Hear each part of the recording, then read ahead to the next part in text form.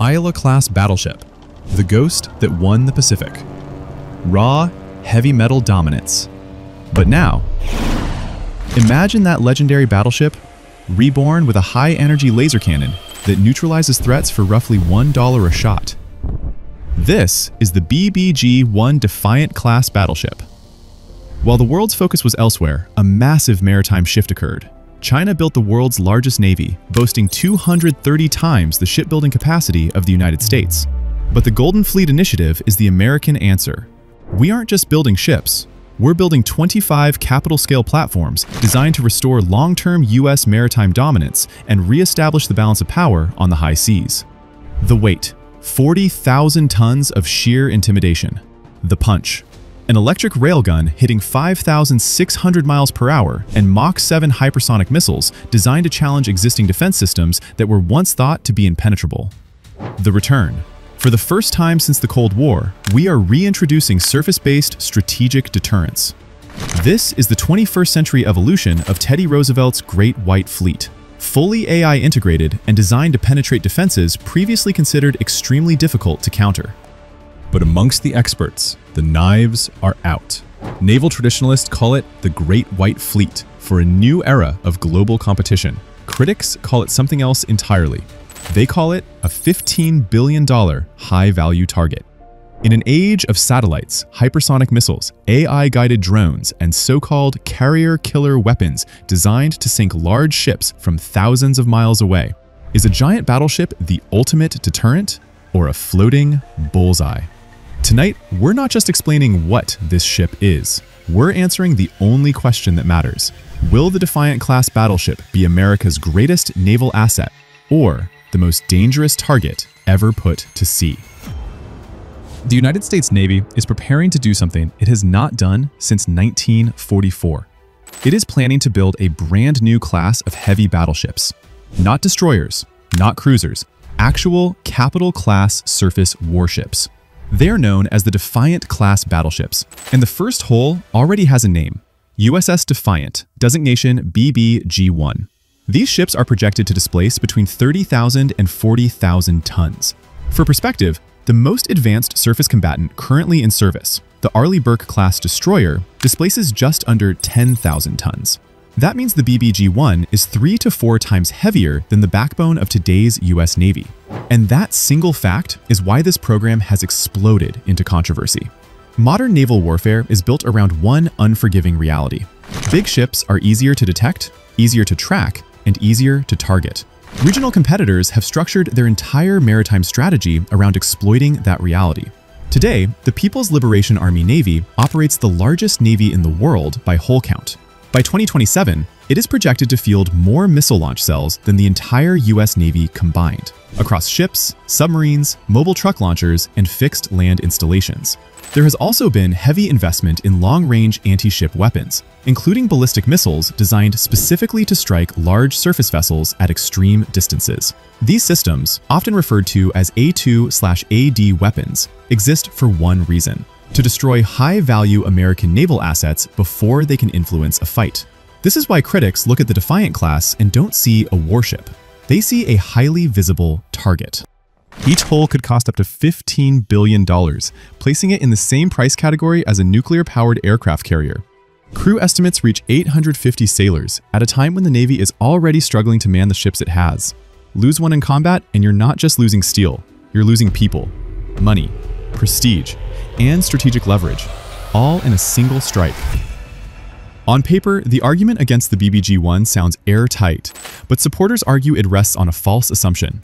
That assumption is this: that the Defiant class is designed to survive by being attacked. It isn't. The ship is built around a completely different concept, one US strategist described as disabling the Archer instead of intercepting the arrows. Modern navies spent enormous sums reacting to incoming threats. A single surface-to-air interceptor can cost anywhere from $2 million to over $20 million. Over the last year alone, the US Navy fired more air defense missiles than it did in the previous 3 decades combined.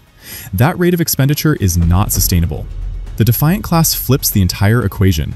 Instead of waiting for missiles to launch and then trying to stop them, the ship is designed to eliminate the launchers themselves, along with the radar systems, command nodes, and air defense networks that enable them. That mission begins with hypersonic strike capability. Each Golden Fleet battleship is expected to carry 12 conventional prompt strike missiles. These weapons launch like ballistic missiles, then release a hypersonic glide vehicle traveling at Mach 7 to Mach 8. At those velocities, interception becomes extraordinarily difficult. More importantly, these weapons can strike targets from thousands of kilometers away. That distance changes everything. It means the USS Defiant does not need to approach hostile coastlines. It does not need to enter anti-ship missile envelopes. It can operate beyond the effective reach of systems designed to destroy it. Supporters argue this fundamentally reframes survivability. A ship that can strike first, from extreme range, is not waiting to be attacked. It is actively degrading the adversary's ability to attack at all. But hypersonics alone don't solve the most dangerous problem in modern naval warfare. Because real combat doesn't come in single launches. It comes in swarms, cheap drones, loitering munitions, low-cost cruise missiles fired in massive numbers to overwhelm defenses. This is where the US Navy has been bleeding money. Millions of dollars spent intercepting weapons that cost thousands. A brutal cost imbalance. And it's happening right now. This is where the Defiant class introduces its most disruptive feature, directed energy weapons. Instead of relying solely on missile interceptors, the ship's defensive core shifts to high-power laser systems. Platforms like HELIOS, operating in the 300 to 600 kilowatt range, convert raw electrical power directly into defensive fire. They engage at the speed of light. A single laser shot costs between $1 and $10. There is no reload, no magazine, no depletion, only available power. Instead of spending millions to destroy a cheap drone, the BBG-1 disables it in flight for pocket change. Instead of withdrawing to rearm, the ship stays in the fight. The HELIOS system alone can blind sensors, disrupt electronics, or heat the skin of a cruise missile until it fails, from 6 miles away. At higher power levels, lasers restore something modern navies are rapidly losing: endurance. They also provide control. Lasers offer graduated responses: dazzle instead of destroy, disable instead of escalate. They allow operations in gray zone conflicts without firing a single explosive weapon. And lasers are only one layer. The Defiant class is also planned to mount an electromagnetic railgun rated at approximately 32 megajoules. No gunpowder, no explosive warhead, just kinetic energy. Using electromagnetic force, the railgun accelerates a projectile to roughly 5,600 miles per hour, striking targets more than 100 nautical miles away. Cheaper per shot than missiles, harder to intercept, ideal for sustained engagements. Together, hypersonics, lasers, and railguns create a layered combat system unmatched by any surface ship in history.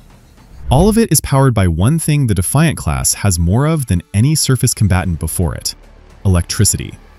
And electricity enables the final pillar of survivability: artificial intelligence.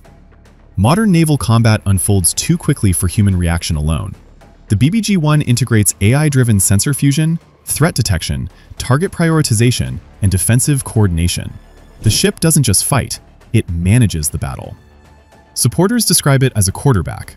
It assigns targets across destroyers, submarines, unmanned surface vessels, and aerial drones.